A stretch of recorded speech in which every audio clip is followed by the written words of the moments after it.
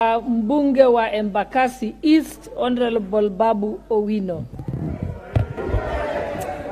Asante sana Bi Speaker.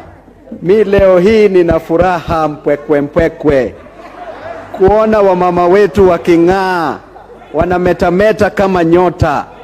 Let's allow Honorable Millie Odhiambo to give her.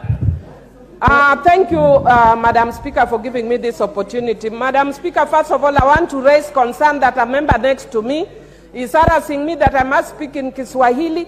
There is no relation between wearing kitenge and Kiswahili. But I want to tell you, Mr. Speaker, because I'm smartly dressed in Kiswahili si mdomo changu, and I'm dressed in kitenge. Madam Speaker, my point of order is this.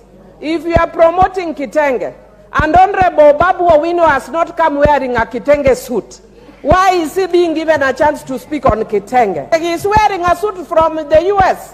When you are promoting local products, Madam Speaker, give only men who are promoting the local products, not the men who are promoting things from abroad.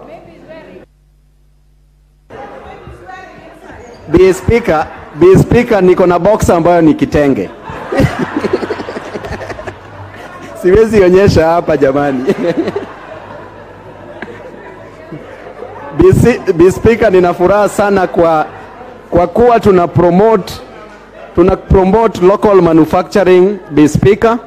Na mimi nimefurahia Mama Fatuma, Mheshimiwa Fatuma amesema sisi wanaume tuendelee kuinua wamama. Na ninasema tutaendelea kuwainua kama wamama wetu na tutafanya kazi chini yenu tafadhali. Asante sana.